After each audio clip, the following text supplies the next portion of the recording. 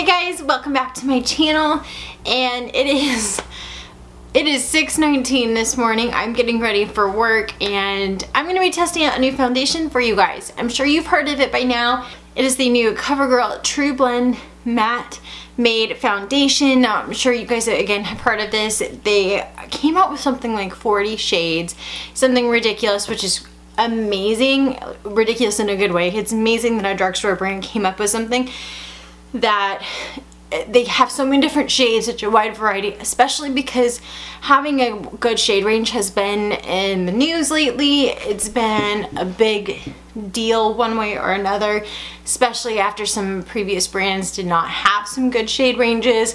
Revlon just came out with a new foundation that I will also be reviewing for you guys that is also matte, but only had like 16 shades. So I'm really happy that Covergirl did finally come up with something, not finally, but really came up with something that had just a true range. But at the same time, well, let me tell you, it was hard to pick a shade. There were so many to choose from. I was like, oh God, there's so many. I'm already bad at that. We all know this. Okay, so while I was waiting for my phone to load to get you some more information about the foundation, I did go ahead and prime my face. And let's see, so far I ordered this on Amazon because it's the only place that had it yet at the time when I ordered it. You did get just a tad over 1 fluid ounce. It's basically 1.014, and so far there was a 4-star. I did get shade L30, which is in the shade Golden Ivory, because I've noticed lately my foundations have had almost too much of a pink undertone, so I wanted a little bit more of a neutral one. And I'm trying to see here.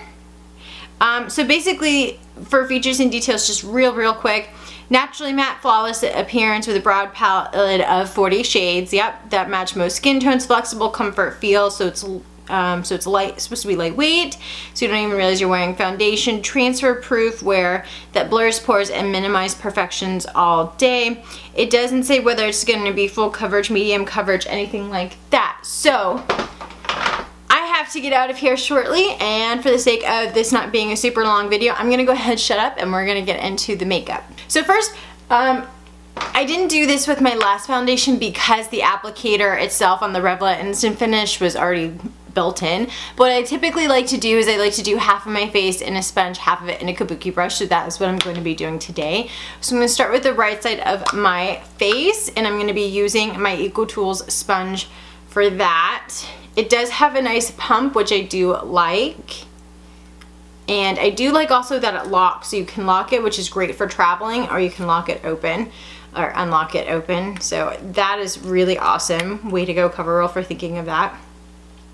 This might be too dark for me, but that's alright. We'll just conceal the shit out of my face. Sorry.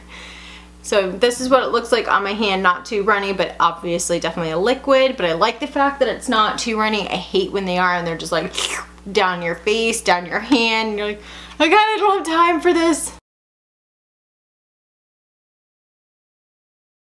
Okay, so actually pretty good shade. Good job, Rachel. Good job.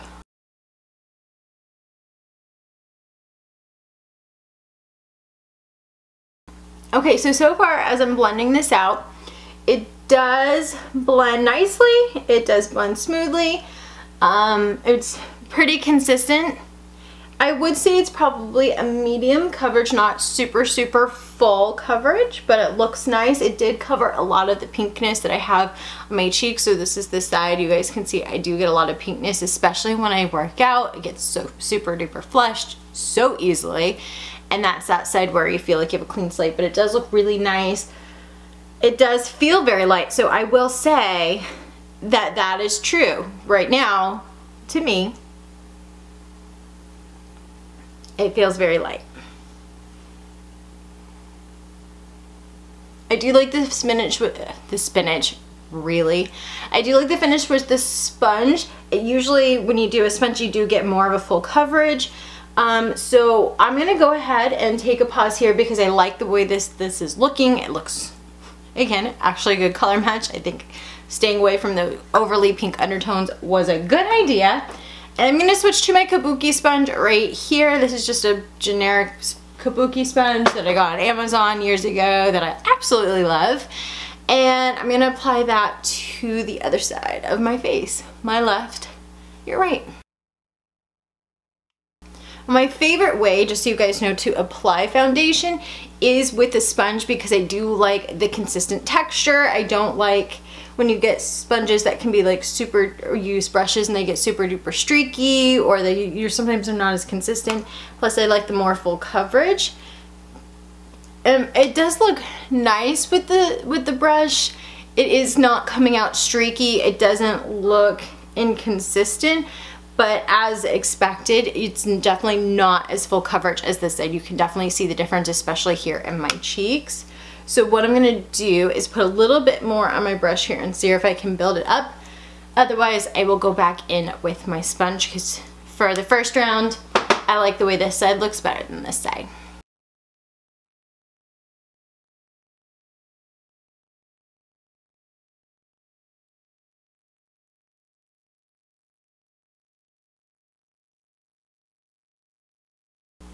Okay, so it is buildable, and I'm looking like super up close to my skin, and I'm noticing that the textures really are not that different. Again, just a little bit smoother on the sponge side than it was on the brush side, but you could definitely build it up. So if you like more of a natural look, it actually works really well with the kabuki brush.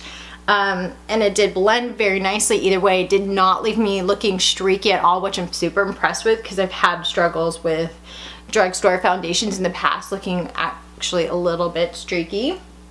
And even with building it up just that little bit, it still does not feel cakey, doesn't feel heavy on my face. So thank you, Covergirl, for sticking to what you're saying for that. But I am gonna go with just a little bit more around my cheeks and my nose with the sponge because I want a little bit more of a full coverage look.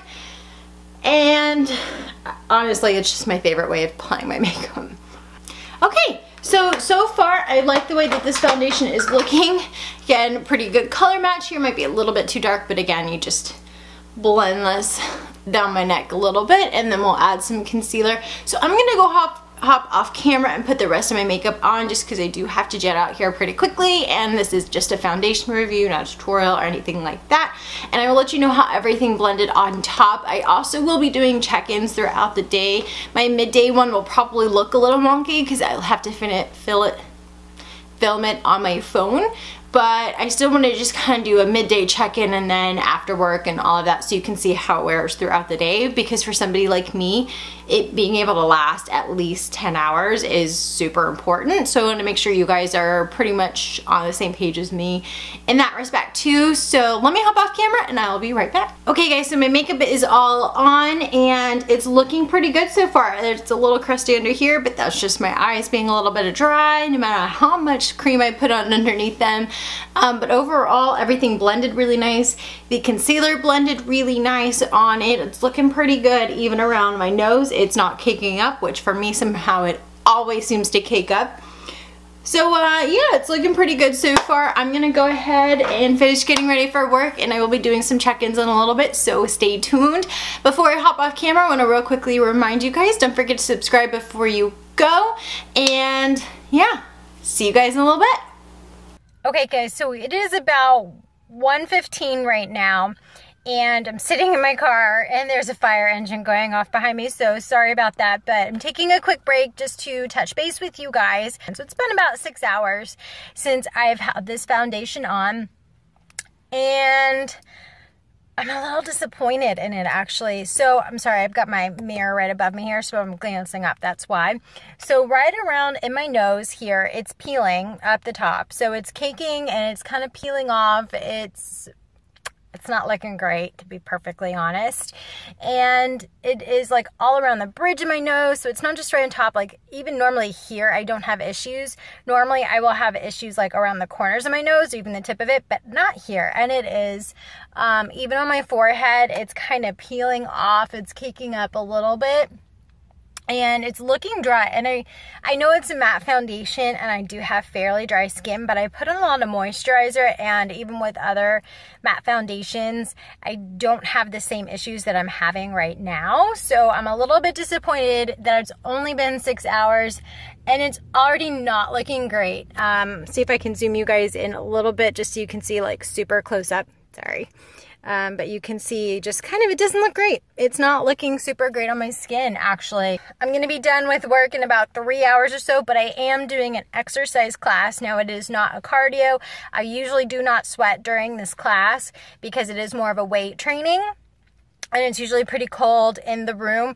So I'm really curious to see how it holds up through that, but I am betting it's not gonna go well. I will be checking in a few more hours for you guys, testing it out, but so far, it's probably not gonna be the best foundation if you really want something that's long wearing. It looked great in the beginning, but right now I'm not loving it. Not loving it. Okay guys, so it is about 6:15 right now in the evening, so I've been wearing this foundation for about 12 hours. Now, I have not blotted it yet, but I obviously have worn it all day throughout work. With the third wardrobe change of this video, I did go to the gym, but and it was just weight training. It was not cardio, so I didn't sweat, and it was actually really cold in there, and I only did it for about a half hour. So this is what it looks like. I wanted you guys to be fairly zoomed in so you can see the foundation is pretty much worn away from my nose completely. The sides, the top, all of it's completely worn away from it, just about.